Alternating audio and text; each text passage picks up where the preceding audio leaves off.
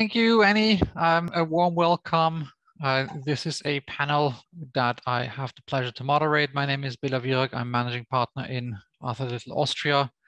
I am part of our Global Technology Economics Competence Center and happy to welcome to our No 5G Without Cloud Native panel, Mark Düsener, Head of Mobile Networks and Mass Market Communication at Swisscom, Patrik, Rokyta, VP of Systems Architecture in NetNumber, and Rabih Dabboussi, I hope I pronounced your name correctly, Rabih, the Chief Strategy Officer over in Rakuten. A warm welcome. To elaborate a bit on the introduction. Mark has been 16 years in a multitude of technology and strategy roles, initially in Vodafone Kabel Deutschland. In Germany, he then switched the, shall I say empires, Mark, to join T-Systems International as an MD for the healthcare and security solution portfolio of T-Systems. And today he is responsible for more than a year at Swisscom for mobile networks and mass market communication. I'm very happy to have you on this panel. Second, we have Rabih. Rabih has been Chief Revenue Officer at Rakuten Symphony. Rakuten Symphony is the new business organization within the Rakuten Group that is there to spearhead the global adoption of cloud-native Open RAN infrastructures and services. Rabih brings more than 2 decades of experience in the mobile industry to Rakuten and is now responsible to taking Rakuten Symphony's telco solutions, including the Rakuten communications platform, to operators, governments, and enterprises around the world. And I think there's a few successes that we can share on this. And then last but not least, we have Patrik.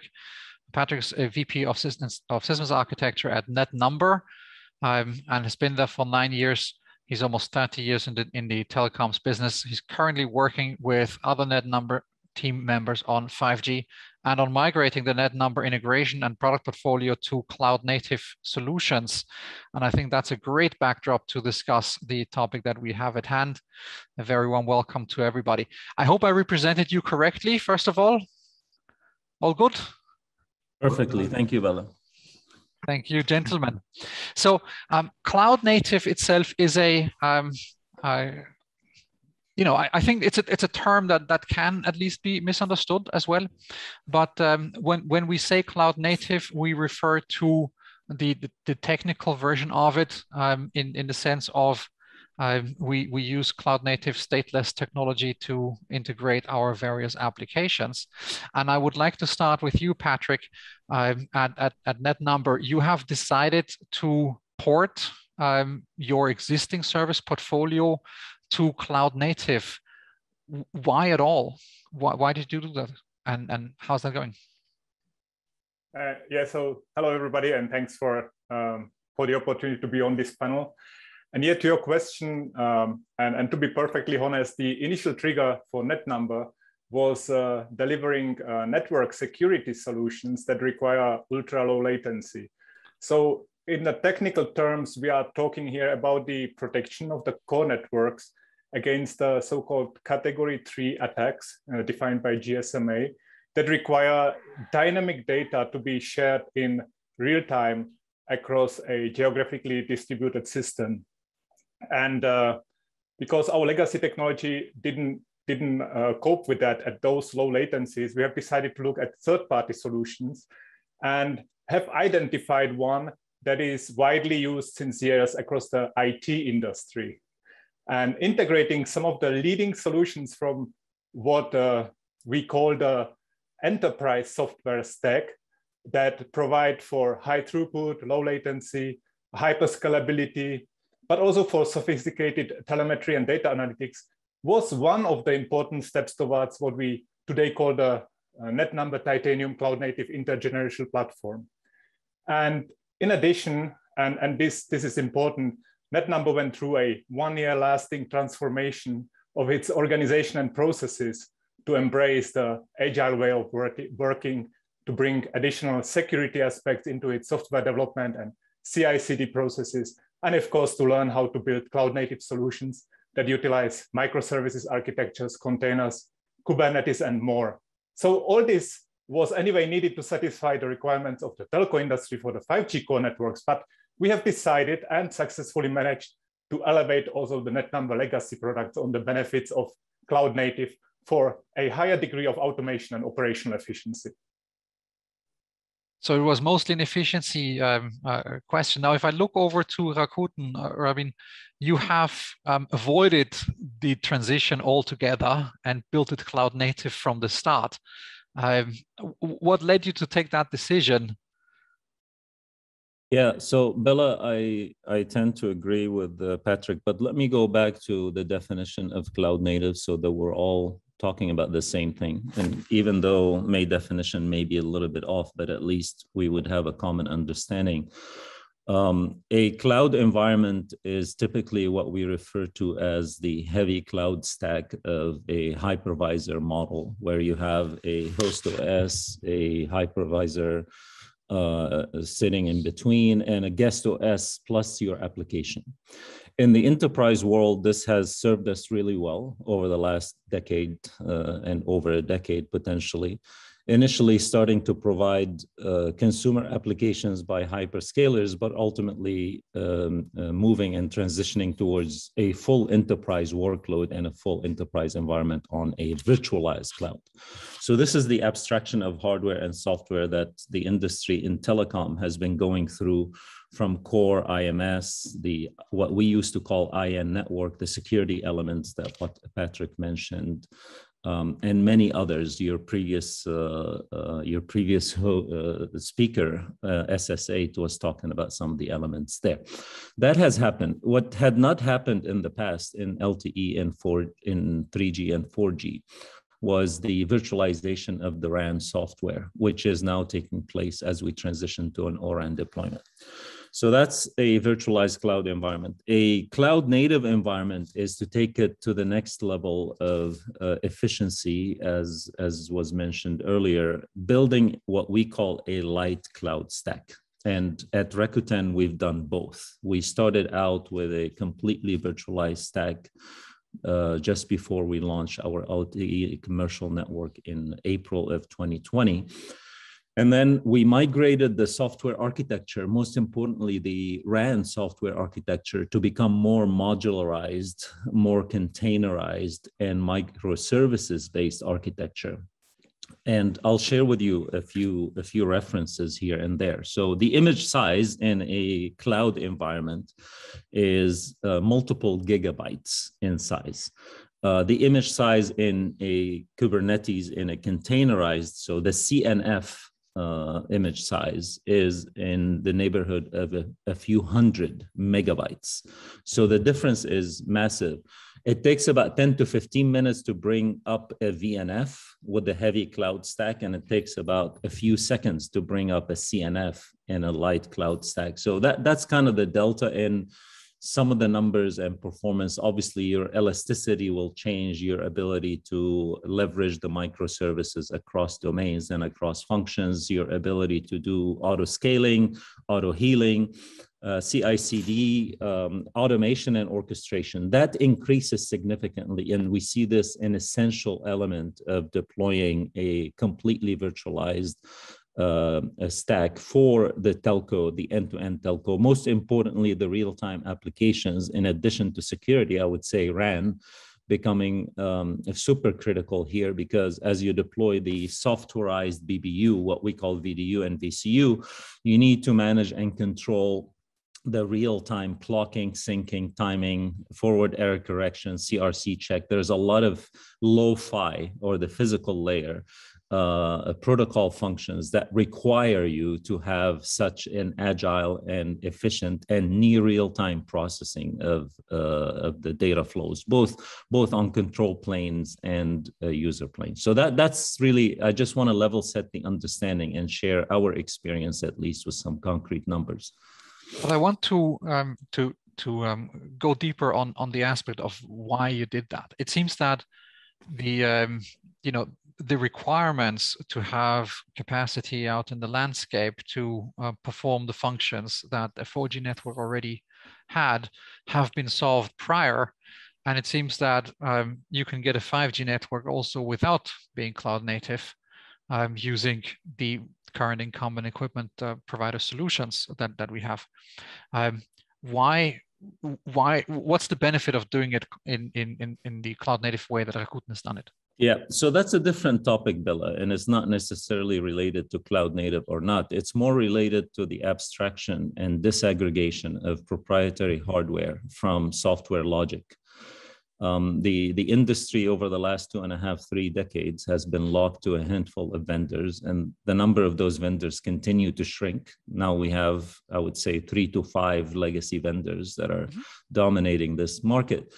With the advancement of compute, network, and storage, which has happened in cloud in the enterprise world over the last 10 years, we realized that having the opportunity to be a greenfield and start with a first principle approach, a clean slate approach to designing our network, we've chosen to go with a completely virtualized path, completely softwareized path, which brought us multiple benefits. The first one is the obvious CapEx and OpEx cost reduction, because now you move from proprietary hardware with pricing and a markup that is unforeseen to us, that we don't understand the formula. We see very similar kind of components, very similar architecture in a proprietary stack with a monolithic system, a combination of hardware and software, versus now you have a commodity processor, commodity memory, commodity network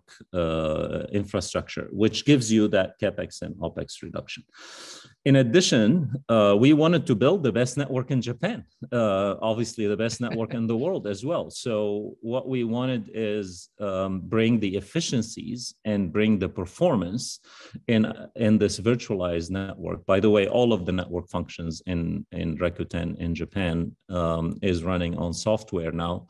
ORAN, most importantly, which is really the biggest and the most challenging part, but core IMS, all of the associated gateway functions, whether it's security or interconnect to PLMN and PSTN, all of them are virtualized, and many of them are becoming containerized and network and cloud native. The other benefit that it gave us is it gave us this freedom from being dependent on 1 or 2 legacy vendors. In our network in Japan today, we have over 8 different radio vendors, depending on the form factor of the radio, whether it's macro, massive MIMO, small cell, indoor, femto, handheld devices such as Rakuten Connect and Rakuten Pocket. So these applications are all coming from different radio vendors running on the same ORAN stack in a cloud environment. And that really is the second benefit. The third, when you move to cloud, your ability to automate and orchestrate gets to a profound level of dimensions that you had never, ever imagined to do in your previous proprietary environment, because the automation of that proprietary environment comes as a proprietary tool as well. So stitching them together, doing cross-domain automation, like I said, the auto scaling, auto healing, the elasticity, scaling out and scaling in based on your traffic and customer demand on the systems, regardless whether they are edge or core. All of that flexibility gives you the ability to now build a true self-autonomous network that gets you to a level 3, level 4 autonomous network. So these are the 3 key benefits that we were aiming after. Thank you, Rabih. And I'll come back and challenge that a little bit, but I want to also give the word to Mark. We've heard, Mark, that there is functional benefits. We've heard that there are automation, operational benefits. We've heard that breaking up the ecosystem is a fantastic idea. In your perspective, thinking about the customer, is there incremental benefits to be had? I think that really needs to be separated into 2 ways.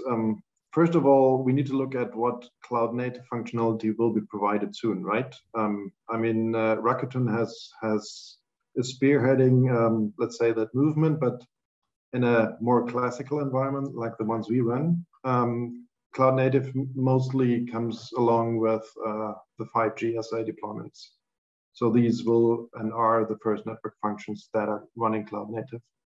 And they bring the benefits of what SA provides, right? So it provides better uplink performance and therefore better coverage, better latency, and the ability to add functionalities like slicing, so a guaranteed way of doing your networking for enterprise customers, especially.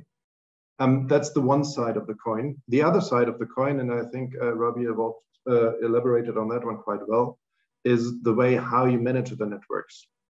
And that is something that's an innovative or an innovation power that is maybe not that transparent at the first sight, but I at least compare that to my team every now and then, like the revolution we see in the car industry, where we have cars that look similar, but the ones running on electricity nowadays getting more and more innovative, not only on the motor, right? I mean, it's the whole way you work. It's the idea of having continuous updates, continuous deployments, for example, in a Tesla, that really makes the difference. And the same applies here. If you really get into that cloud native environment, you need different skill sets in your team. So it's not the network engineer anymore, like the motor engineer in the car industry, but it's the software engineer that drives the revolution. And that is, on the one hand side, a big challenge to all of us. On the other side, this will bring, first of all, higher quality, because continuous integration, continuous deployment means we have only incremental deployments, which increases the quality. It increases resilience because it's easy to deploy and redeploy. And it will increase speed of innovation, because bringing in new functionality is something that is done automatically. Today, or in classical environments, a major release of a core is done maybe once or twice a year, right? And now we're talking about it once per day. The step is definitely smaller, but it's faster. And that is what we experienced in IT over the last decade. And this is now moving to the telco industry. And that will bring benefits to the customers in terms of innovation that partially we don't know of yet. So when you look at the business case for transitioning over to a cloud native setup for 5G, does that business case rest on lower CapEx and OpEx, or also, does it also have a component of a increased revenue due to customer experience? So I'm not talking new use cases in B2B or whatever. I'm talking about improving customer experience as a result, increasing your attachment and your retention and attractiveness to new customers, new service. Is there any link where we say, if 5G were not cloud native, we couldn't actually have these customer experiences, and therefore we can attribute customer experience improvements also to 5G cloud native? Is there a link, or should it not be on a business case? It should be on a business case, although as you mentioned earlier on, some of the innovations we don't know. I mean, we are all talking about slicing, but slice is not a product, right? What kind of products will use that and will really benefit is to be seen. But enabling that capability and therefore enabling innovation on top will bring benefits. And in addition, as I've said, a higher resilience, a higher reliability of the network, enabled by the ability to quickly react, is another aspect that will bring true benefits to our customers. And yes, the other side of the business case for sure is increased efficiency. Was it in the did Swisscom commit to a cloud native transition? I'm sorry, if you cannot say, then don't say. We didn't align on the question. We are on our transition to cloud native, yes. And that business case did include top line as well. Fantastic. Fantastic. I want to go back to you, Rabih. You threw the automation operational efficiency as well. I saw you nod heavily when I talked about customer experience, but before you elaborate on the top line impact and on the customer experience impact of cloud native, I want to challenge the OpEx and CapEx remarks and the breaking up the vendor ecosystem, right? Because essentially the logic would be as follows.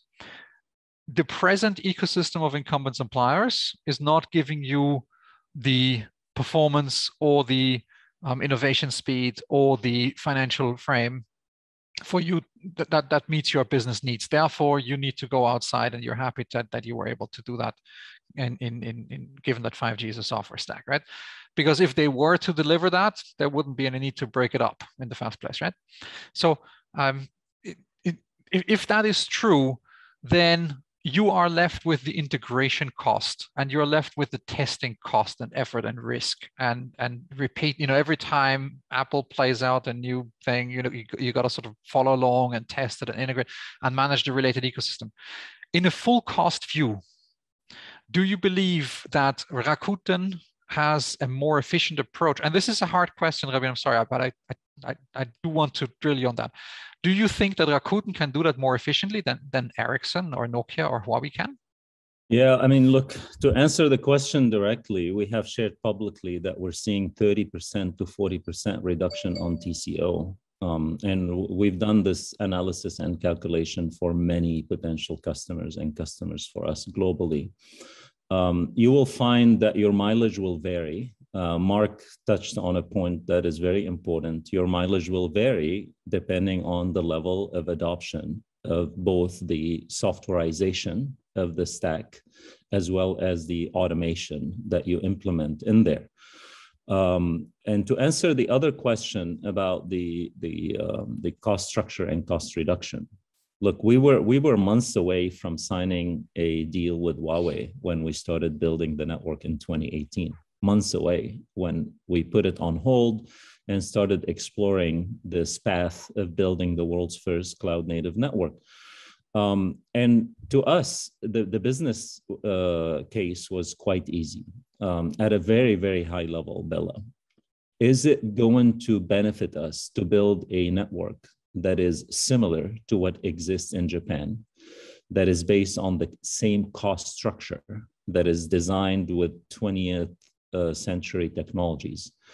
Or would it be better for us to spend less money on the network build instead of $12 billion, less than $10 billion?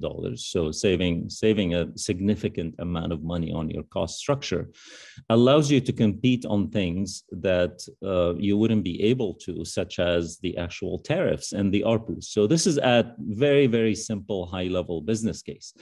But then when you start adding the use cases on top of it that you enable through this architecture, and I would argue, no, we would not have chosen the Ericssons and the Huaweis and the Nokias of the world simply because that model would not work for us. One very important thing that was mentioned also by Mark is it takes you 6 to 8 months to do a network upgrade. And I'll give you an example of narrowband IoT. We just turned narrowband IoT on in Japan about a month ago. The software was available from our ORAN vendor about 2 months before. A complete CI/CD cycle took place with validation. And within weeks of having that software released, it was deployed with a click of a button across over 35,000 sites across Japan, with a click of a button in one change window in one evening. That is unheard of in the industry. And that use case, although narrowband IoT can give you so many additional products on top of it, that use case is just an example. Think about the core functionalities supporting standalone, ultra low latency, all the use cases that you can build on that. So that agility and speed definitely played a massive role in our business case and our ability to differentiate as we enter as the fourth new operator challenger in the market.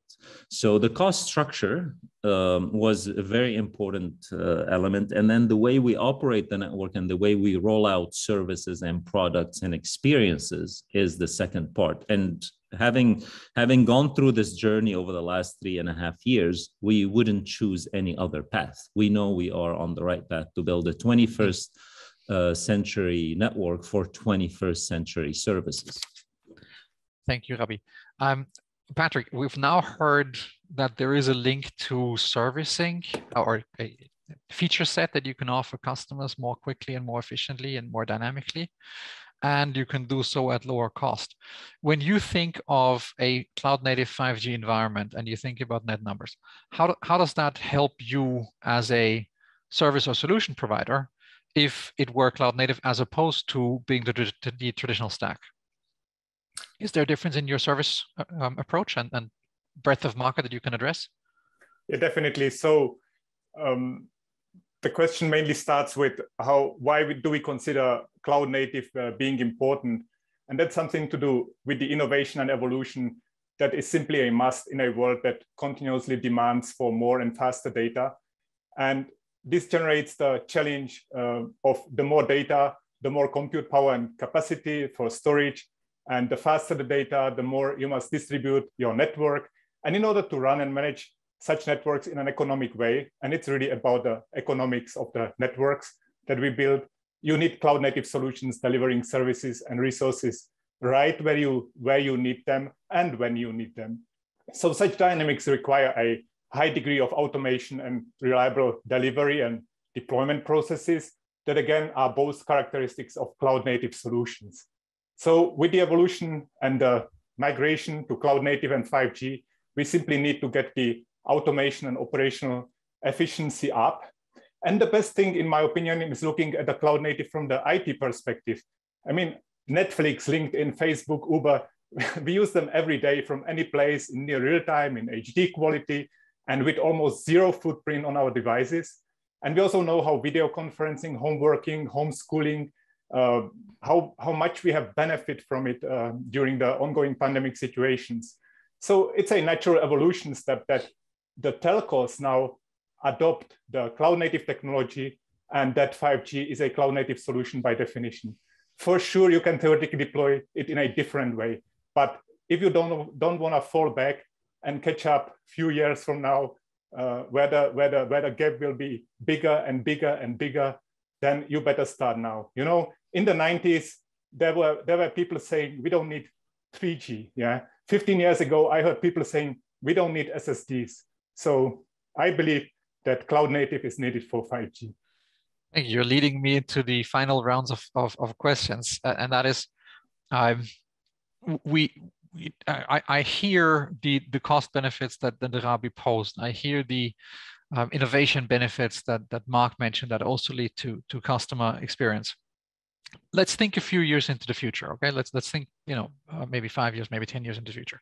Because one of the topics, I think, Patrik, that you mentioned was the needed change in capability and in skill. You become more a software company and less of a networking company. You'll need more software engineers in order to be able to cater, manage, operate, develop, even assess solutions and solution design, etc. It's a software process. Is that transition at all avoidable? And if not, right? So if we're saying, no, eventually 5 years down the road, 10 years down the road, it'll be obvious that all operators will have migrated their networking functions to a cloud native environment, right? If that's so if it is impossible to avoid that, and it is also sensible to do so, how do you see the landscape change in sense of the competition with hyperscalers? Do they become your partners, or do they threaten parts of your business? So this is two questions. The first is that evolution avoidable? And I want to start with you, Mark. Is the evolution avoidable? And two, if it is not avoidable, if it's obvious, then do you feel threatened by the big software players and hyperscalers? Okay, so let me start with number one. I don't think that it is avoidable, and I would even not use the term avoidable because I don't want to avoid it, right? I don't want to avoid progress. And getting back to what Rabih just said, we are already doing continuous deployment, for example, in RAN in a similar speed as Rabih mentioned. And we are deploying machine learning techniques in order to optimize our networks on a regular basis. But increasing that even further and doing it on an end-to-end perspective will only be possible if you apply those new technologies and the new skills to orchestrate the whole network, not parts of the network and optimizing them, but really optimizing the whole chain, from core to access to transport. So I think that is the progress. And your second question was what if it is obvious. Yeah, sorry, please. What the hyperscalers what kind of roles they will play, right? Will it be co-opetition? Will it be competition? You might have seen that we announced a partnership with AWS on our IT workloads, as well as working with them on applying, let's say, the benefits into telecommunications, right? So this is a learning journey that both sides need to go ahead. But just simple examples. Think about, I mean, today we run data centers, and I do see that we will do that for quite some time. Nevertheless, there is some elasticity that you either pay for. If you run the data center, then you have to have the hardware, or that you can buy. And just think about load testing, a simple example. I either have load generators massively at hand, which I use only once per month or whatever, or I can easily generate load with a hyperscaler, or I can, I do have very different loads. Today, we dimension our networks, especially the core side, for the peak hours, right? Most of the time they're running in idle. Is that efficient? It's not. So I think that there is a play, there are benefits that we can use from the hyperscalers, not only on the elasticity, but also partially on their tool chains. We don't need to reinvent the wheel in every part, but in certain parts we will. So Patrik, to you, if you already made the remark that it is unavoidable, but if that is the case, what is your take on the competition with hyperscalers? Similar as Mark saying it's part of the tool set that you need, or do you think that actually they will control certain parts of the ecosystem that will be more of a competition to you? Yeah, so when I consider NetNumber as a network provider, then and the hyperscalers, besides offering compute power, what they primarily do and what they are primarily valued for, if they move one level up and offer also network solutions, which some of them started to do by acquisition of telco companies, they do. Then definitely there will be an overlap and competitive situation between the network providers and hyperscalers. And as well, there will be a competition between the communication service providers and the hyperscalers, especially in the enterprise and industry market.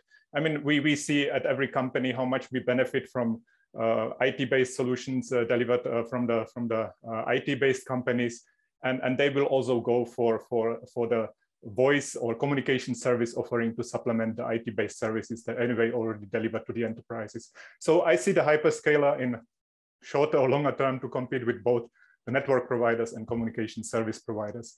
Currently, we deploy our cloud native solutions in bare metal, virtual, and also private and public clouds. So we need to prove towards our customers that whatever infrastructure they decide to proceed with when building their 5G or other telco networks, we can basically follow. So we are teaming up with the hyperscalers to deploy and verify our solutions in different kinds of private and public clouds. That's currently our ongoing activity. So then, Rabih, the way I look at Rakuten, and I've obviously followed your case, and we've had certain touch points, let's put it this way, in the past. I could imagine that Rakuten Symphony actually aspires to become the hyperscaler in the network, in the cloud native network environment for radio networks, right? If that is the case, first of all, is that the case? Is that how you see Rakuten Symphony? Well, I mean, we provide a private cloud platform to deploy your network on. In the future, we will turn that platform into a marketplace for consuming network workloads and network functions. That doesn't necessarily mean we'll become a hyperscaler like AWS and GCP, providing general cloud services. It is a very specific and targeted cloud platform for mobile operators. So to a certain degree, there is similarity. But let me answer the answer to the question, is it avoidable? My answer is no, it's not. Most operators around the world today are building capabilities in both the new world of cloud and virtualization and softwareization. to a certain degree, building capabilities in R&D in that space, because there's no two networks that look the same around the world. There's over 1,400 mobile operators. Each one of them is unique. It has unique deployment architecture, et cetera. So we believe that the organization of the future, which was touched on earlier, is important to marry the old and the new together. So you need to graft your teams with cloud, with software, with automation knowledge that did not exist in the old world of telco, where the principles of designing, dimensioning, optimizing the network are totally different. And that is very apparent in my interactions with mobile operators around the world, where there's a level of education that needs to take place on software and virtualization. So that's one part. And I believe that we are way in that journey. At least every operator I speak with has some form of a cloud strategy and a cloud environment. Now, as a mobile operator, do I compete with the hyperscalers, or do I partner with them? And I believe it is a mix of the two, and it all depends on what your relationship construct is with those hyperscalers. For example, if you're leveraging them for your the split brain of the BBU, which is the CU software at the kind of the distributed network deployment, and your CDC workloads, core, IMS, IN, charging, billing, OSS, BSS, I think there is a level of value there, because now you're leveraging an already proven cloud platform. If they do have the footprint in your country, then you're at an advantage. If you don't, then you'd have to build it with them, or you build it separately with another cloud partner, or yourself in your own data centers. But where the competition starts becoming real is once you deploy on such a public cloud environment, regardless whether it's carved out and secured or shared, you start sharing the most important asset of your business, which is customer data, customer heuristics, customer behavior, customer consumption. And that opens up the door for the hyperscalers to exploit this data, which historically has been the gold mine that many operators have not been able to tap into. And I can share with you many examples of how we've tapped into this gold mine. We created a data lake that consolidates all customer and network heuristics and logs, and applied analytics and advanced techniques of algorithmic analysis on top of them to bring value to us, to create more benefits to the customers, to create new services. If the Googles and the AWSs and the Microsoft are going to target your customer directly, they're in direct competition with you. If they're going to offer their services independent of your value chain, then they are competing with you. But if you construct it in a way where you're actually partnering, if you go to Google and say, I'm going to offer YouTube Prime and YouTube and Netflix and other services that those hyperscalers are offering, if you're going to partner with them on the value chain, then this is partnership. So it depends heavily on the construct at which you strike that partnership with the hyperscalers in. Thank you, Rabih. I think we are 1 minute overdue, Annie. There were 2 questions from the audience. I trust that the 2 questions have been answered, especially in the last few minutes by Rabih. They were both addressed to him. I hope so, Edgar and Anders, that was actually the case. And with that, I want to thank the panel for this exchange on that actually resulted in 1, it's unavoidable, 2, you don't want to avoid it because it brings you cost benefit and experience benefit. And 3, it is possible to do, but you got to build it in a way that allows you to reap the benefits and not spill the golden pot, as Rabih put it. Thank you, everybody. Thank you. That was a great conversation, really interesting. So thank you to all of you. And I do hope your questions were answered. Rabih, if you want to carry on, if you've anything more to add, you can do that in the Q&A channel offline, if you wish to. No problem. Thank you very much for hosting. Thank you very much for a cracking conversation.